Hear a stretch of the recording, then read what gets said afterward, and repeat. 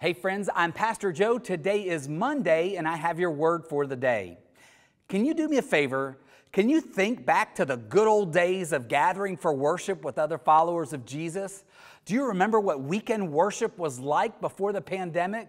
Gathering on the weekend with hundreds of other people, smiling, connecting, listening to the sermons, drawing out applications, experiencing life change, and of course, singing corporately to the Lord, hearing everyone's voices. Of all the things I miss about our in-person weekend worship services, I miss you.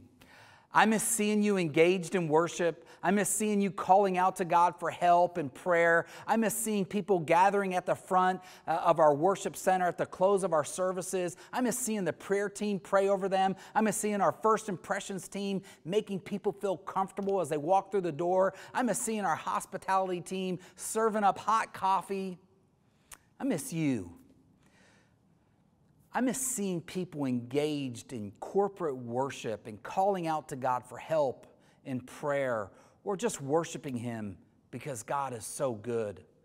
The psalmist writes in Psalm 47 verses 1 and 2, "Come everyone, clap your hands, shout to God with joyful praise, for the Lord Most High is awesome. He is the great King of all the earth." Let me ask you a question. When was the last time you clapped your hands toward God? When was the last time you gave God a standing ovation? See, oftentimes we'll clap our hands at the close of a worship song. Are we saying thank you to the worship team? Or are we clapping our hands because of what God has done in our lives? Because of what God has rescued us from? Certainly. Not only because of the forgiveness and love that He has shown to you? Certainly. But when was the last time you clapped your hands toward God simply because God is? Because there is no one like Him in all the universe. When was the last time you clapped and you shouted for joy because there's no one like Him in all the galaxies, across the bottom of the oceans, in the darkest and most amazing places? What eyes have seen and what eyes have not seen, there is none as powerful, as strong, as loving, and awesome as God.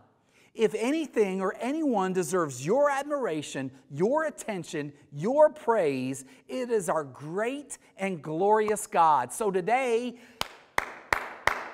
clap your hands. Bring them together with a noise of appreciation and celebration because of God's greatness.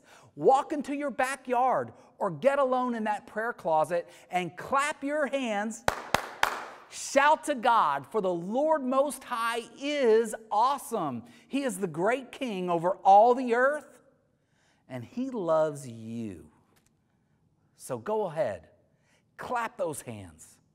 If today's word for the day has blessed you, apply it, like it, leave a comment, and share it on your social media page. God bless.